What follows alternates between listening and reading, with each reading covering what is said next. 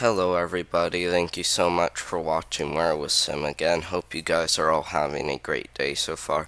And in today's video, we got something really interesting to talk about, because not only haven't had severe weather for about a month, or haven't we had severe weather for the entire month of October, but after seeing no severe weather for quite some time, we're getting ready to see a really big change after all of that break. And we'll continue to keep you guys updated about this, but we'll even talk about it through the video. But 6 to 10 day outlook, we will be seeing above average temperatures across much of the country.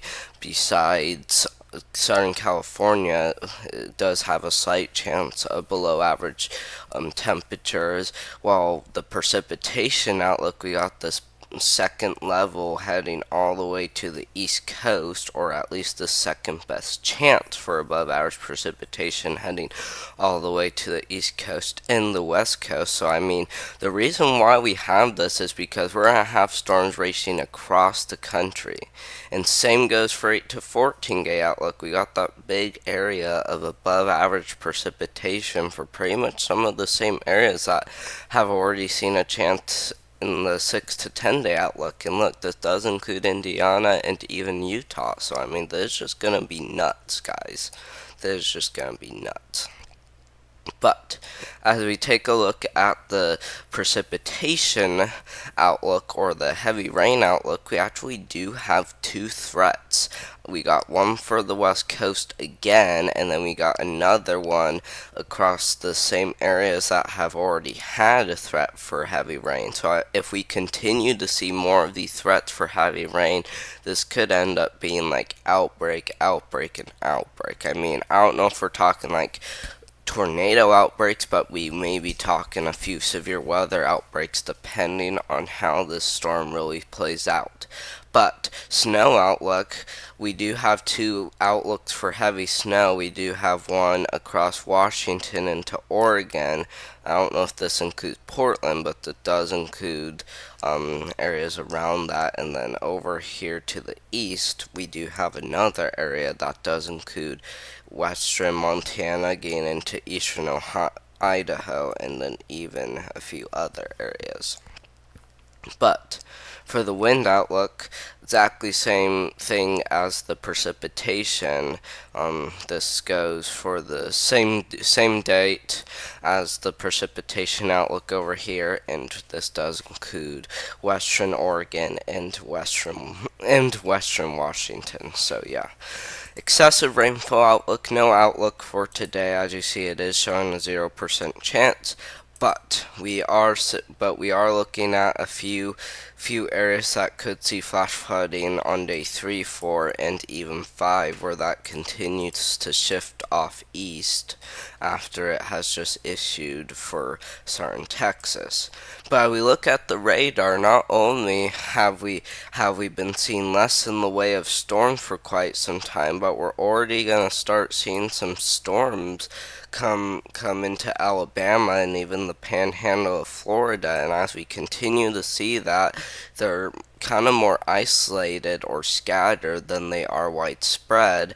But those will finally head off, and then we got this like light wave of showers that definitely could bring some beneficial rain across a lot of these areas. But then we continue to make this forward, we got one big concern to watch for, because if you look, as soon as we get into November 21 or November 22, we'll see heavy snow, okay, across this area, more likely November 21, and this is going to be for the evening, guys. That's just going to be nuts.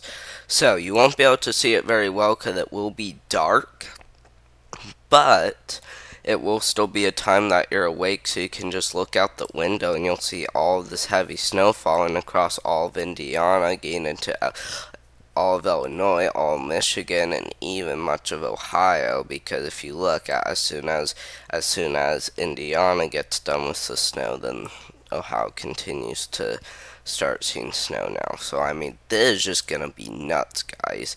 And if you look, we could probably see another round of snow as soon as that comes off the west coast, but we're still pretty far out. I mean, for November 22, we're heading at least 15 days out still, or I think it's more like 7. I think it's more like 12 days out. I think, yeah, we're heading only 12 days out, which is less than 2 weeks to where we see this heavy snowfall occur.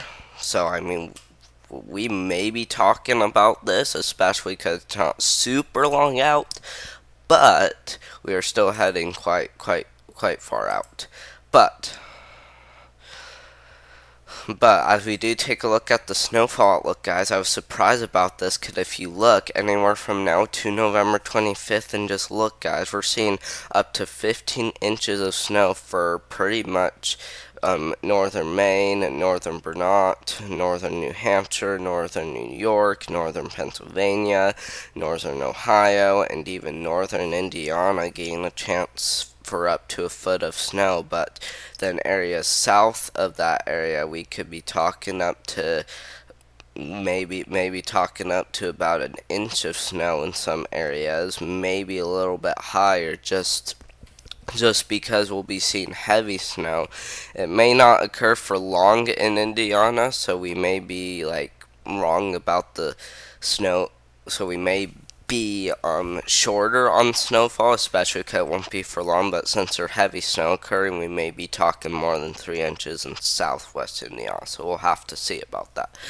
But as we look at the jet stream, we're going to go ahead and take this forward, and we're going to take this all the way to where our storm comes, because that's going to be our main concern. And as you see, we got this low pressure system here bringing a risk for probably some heavy snowfall, especially because we already saw on the same date that the low pressure system is around this area. And as you see, that will continue to head northeast, and then as that finally heads out, we'll continue to keep having more and more low pressure system across this area, so we may even be talking more and more outbreaks.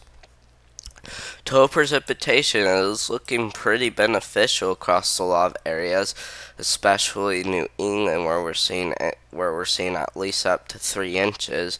Some areas may be getting up to 7 inches, especially across central New Hampshire. But as we get all the way down to the south, we're seeing isolated pockets of up to 7 inches across Georgia, Alabama, even Louisiana, maybe a tiny one in Mississippi. But we're even seeing some like up to 3 inches across all these states, so Mississippi, Alabama, Georgia, and even South Carolina, seeing at least up to 3 inches in lots of areas, maybe even up to 5, just because we got the 7s around. So I mean, this is just gonna be nuts, guys.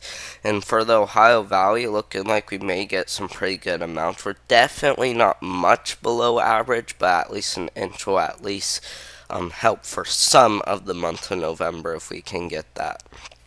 So let's hope for the best. But as we look at our temperatures, we're going to go ahead and start off with today around 6 a.m. and we're going to continue to take this forward. And as you see, we will continue to keep seeing above average temperature for quite some time. And as you see, we get kind of a freeze. We kind of get a thing of freezing on November 20th across the Ohio Valley. But as we continue to take this forward, we'll continue to stay freezing, especially at our nighttime hours. And as you see, temperatures gain as low as 17 degrees and across a lot of areas. So I mean, this is just gonna be nuts, guys.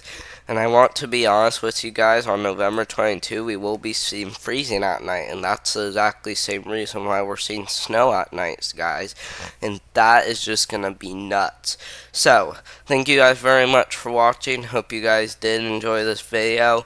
I will keep you guys updated on the storm, but for how it's playing out, this is very unusual. Like, this excuse me, this is just very unusual for this time of year, especially after having no severe weather, then literally just going back to severe weather. So we'll have to see about that, but thank you guys very much for watching, and I'll do one tomorrow.